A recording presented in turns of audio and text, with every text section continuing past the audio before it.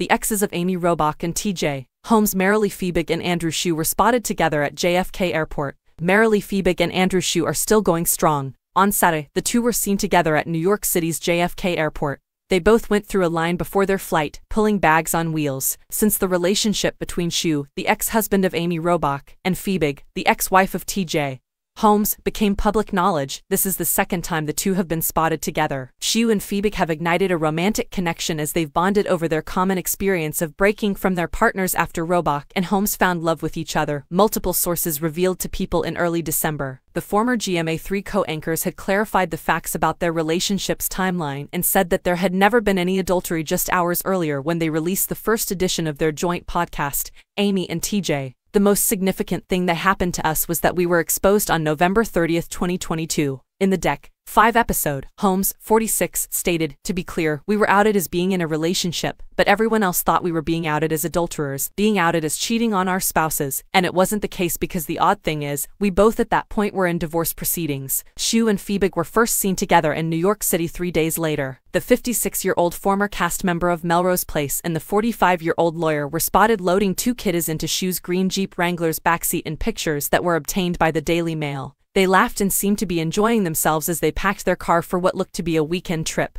In December 2022, Holmes and Robach finalized their divorce, a few weeks after Robach and he were temporarily fired from their GMA3 hosting positions. Due to ABC News' probe into their affair, it was formally confirmed the following month that they would not be taking up their previous responsibilities there. In contrast, Robach and Shue had split up in August 2022. He mentioned in the first podcast episode that 3 months prior to the first photo of her and Holmes together being shot on November 10, 2022, he had already moved out of the house. In addition, Robach stated that everyone in her close circle knew that I was getting divorced and that she had already stopped wearing her ring in early August.